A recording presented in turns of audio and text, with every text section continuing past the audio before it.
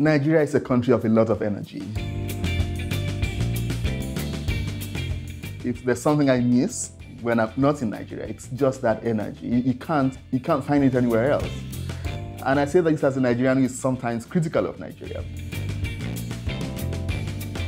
And with that energy comes a lot of imagination and a lot of potential to make change happen. When you think, for example, about Nollywood. Action. And how rapidly the country made progress with mobile connectivity. I mean, these are examples that sort of show you that things are possible in Nigeria.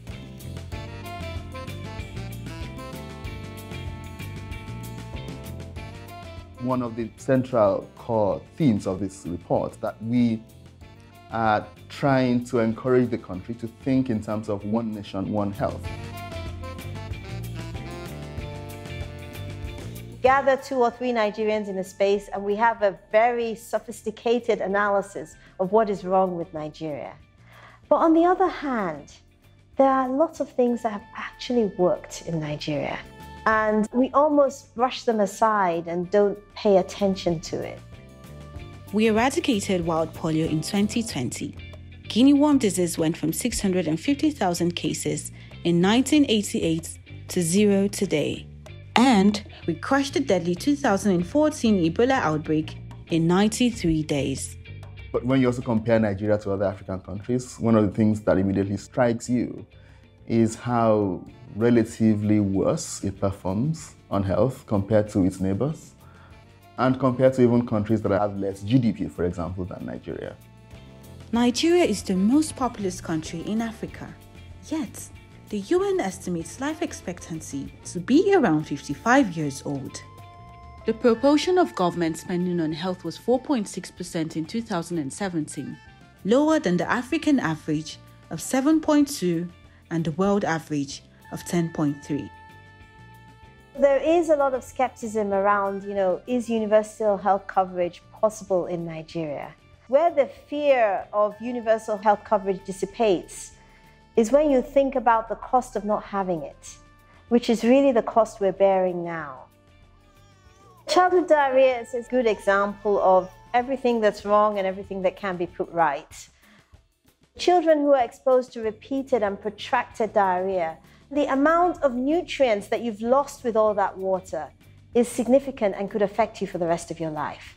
They grow slower, sometimes become malnourished, they may have shortfalls in school, and this will impact their earning potential for the rest of their lives. Nigeria loses a lot by not investing in its people. And the way you invest in your people really is to invest in their health. As they say, health is wealth. Putting a lot of resources into health also means that Nigeria can capitalize on its vast human capital to generate the kinds of progress that it really wants into the future. By tapping into our free mobile connectivity, we could move from paper health records to digital records and advance towards targeted diagnosis and treatment of diseases. Data is really important in the delivery of healthcare, particularly when you don't have a lot of resources. Data tells you where there's a need. When you try something out, when you try to implement something, data tells you whether it's having impact or not. So I think we're at a point now where we can actually harness these new innovations and use them in a cost-effective way to improve our health system. Sometimes I have people telling me that, well, because we're in Nigeria, we should be doing, for example, only implementation research, taking innovations that are made elsewhere and trying them out to see if they work in our setting. But I tell them, we also do discovery. I have the strongest students you can find anywhere in the world. They're really creative, they're really strong. Given the resources they need, they could really change the innovation space. Not having Nigeria and Nigerians on the table is missing that kind of energy and that kind of imagination. It's like not having a country like the United States. For all its good and its ills, it's a heavily culturally influential country. And if Nigeria gets something right, a lot of the continent will get it right. One of the things Nigeria lacks fundamentally, and has lacked for a very long time, perhaps never had, is a deep sense of social contract between those who run the country and its citizens. And I don't think there's a better way to build that social contract than in the theater or avenue of health.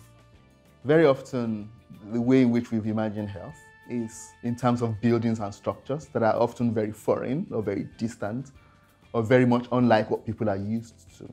Growing up in a small town with a midwife for a mother who had a pro bono community practice, one of the things that I grew up with was the idea of health and healthcare as a kind of joy-inspiring experience. Antenatal care sessions with pregnant women who would sing and pray and joke and maybe dance and clap. And it was for me just a kind of a spectacle of joy. And I'm often reminded now, the dominant imagination of a health or healthcare environment is not one of joy. If we could construct primary healthcare systems that are very well aligned with our local realities, that we would think of health and healthcare in a different way. The health aspiration in Nigeria is not impossible. It's actually doable. There are lots of things that could be done that we know Nigeria can't afford. We didn't put them in the report. So there is a way for Nigerians to be healthier. And I hope people can take that away and use that with our optimism to actually build a better and healthier Nigeria. I want people to feel that it is something owed to them by the government. Because you don't begin to make demands without a sense that you are owed the thing that you are demanding. A huge part of healthcare is just maintaining health in people who are healthy. And some of that is led by other parts of society, the environment, agriculture, engineering, being able to get children the proper nutrients, water, sanitation, simple hygienic practices, immunization. These are all part of healthcare. Here's what is possible. Are we willing to line up behind that vision? Because if Nigeria were to do that, to agree to a national vision on health, it's unimaginable the extent to which the success could be. When I think about this through, my imagination is that this could be the beginning of what Nigeria could be, really.